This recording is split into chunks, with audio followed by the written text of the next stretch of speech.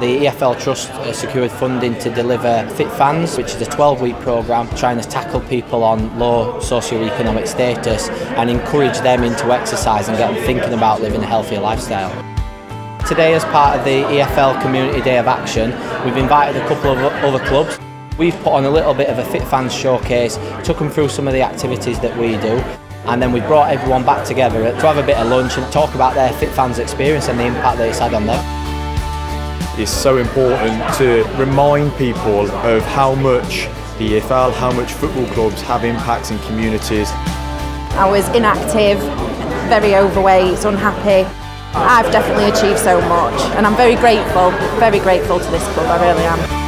I've lost 2.5 stone in weight since I started the course. I've lost 4 inches off my waist. I've become incredibly active in comparison to where I was.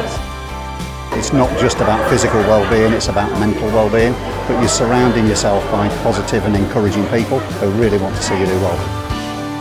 I spoke to some people now where they say they've got so much more energy in their lives because they are getting out of the house and doing things.